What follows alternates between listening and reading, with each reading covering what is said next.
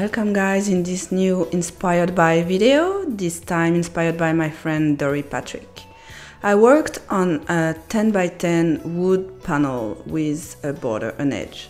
And I started by collaging some paper. As you can see, I have a lot of different ephemeras. I have wallpaper, tissue paper, printed paper, some book paper that I stamped and painted on. And this purple one is bleeding tissue paper. This one is daily paper that I use with my jelly plate.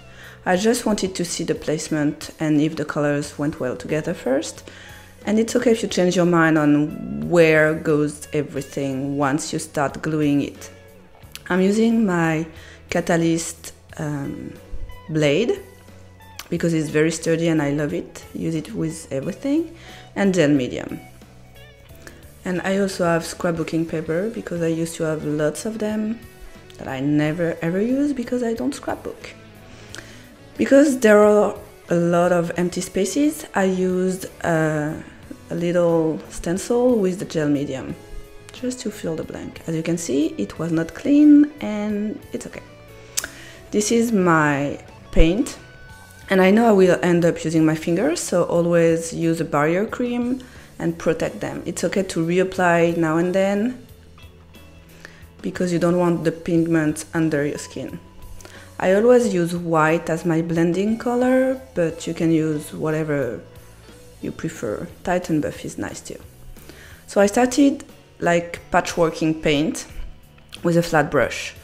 Just, putting it color by color where I thought it would look nice, and not blending yet. See, that's where my fingers come in. I just find it way easier for me to control what I'm doing with my fingers, and I love the effect. So I'm just adding the colors, putting them together and seeing how it goes. Nothing is definite, so that's fine. Just have fun. And you can see that I have some very opaque colors and some that are more transparent. This is because I don't want to lose all the collage paper underneath.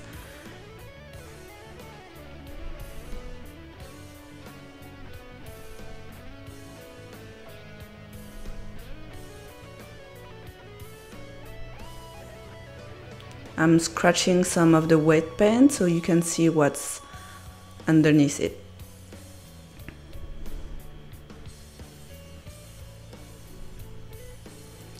I don't know for you, but I really like the colors that I picked. Just went with what I was feeling that day. That's always how I go. And now I'm tapping the paint. It creates a different texture and a different effect when blending. So the center I used only white because Dori uses words on all of her paintings, or this style she's doing anyway. And I wanted to be able to see the words. So you can see I'm seeing what I like and what I don't like, so I used also a little bit of color. And I just didn't want just a blob, so this is why it's not just round. Drying everything before playing with stencils, and I'm now using the Deco Spray by Petitbois. And I freaking love these sprays. I'll talk to you more about them in another video. Nothing is lost. Go to your art journal and get that paint. I love that wine color. I needed some contrast. And this cross stencil by Strumpet Stencils, I use it all the time. So now I'm pushing back some of them. It was a too big area for me, so that's okay. And I add a color on my palette that looks almost identical to the wine color, so I'm adding a little bit of that on my yellow using a fine brush. And as you can see, I didn't want the dot to be the same, so I varied the size of them. More interesting. And I didn't want to overdo it. Now for oil pastels, I love my oil pastels. So Dori uses this scallop pattern quite often, and this is a pattern that I used to add to my paintings and journals all the time a few years ago, but I kind of forgot about it, so it was good to bring them back. So now I'm using embossing ink with a stamp and a very fine black embossing powder. Still, I needed contrast. Using a fine brush, I can kind of fix where it goes wrong. And I prefer 3/2, so I'm adding a third one. It's okay if it's not perfect.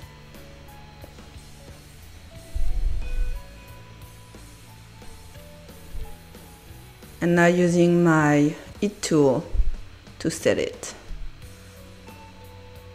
It will become glossy and beautiful.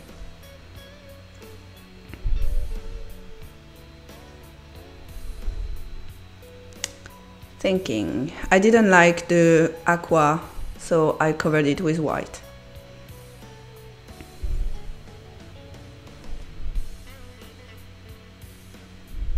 And just fixing areas, going over to make it more to my likings.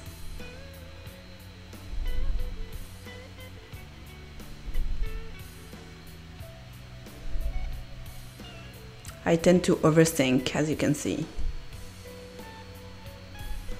So using my all pastels again to add another dimension.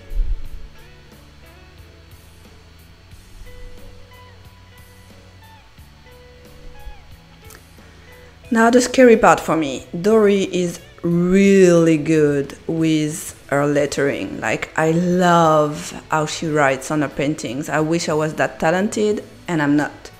But that's okay, doing with, you know, how I can. So I first used my Stabilo graphite to sketch the words, and then using my Liquitex paint markers to go over it. And it's okay if it's not exactly over, it was just of a guide, more of a guide than anything, as you can see. And I chose a saying that I tell my daughters a lot. A good reminder. To me too.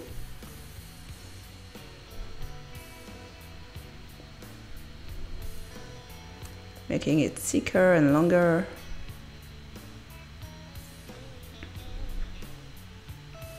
I should have let it that way, and that black outline was a mistake. It's very ugly. And now thinking about it when I, watch myself do it, I could have just let it dry, paint white and go over it, and I didn't. Maybe I will do that. And there you go. I hope you liked it. If yes, please leave me a comment. Tell me who should I choose for my next Inspired By video, and share the love. Bye.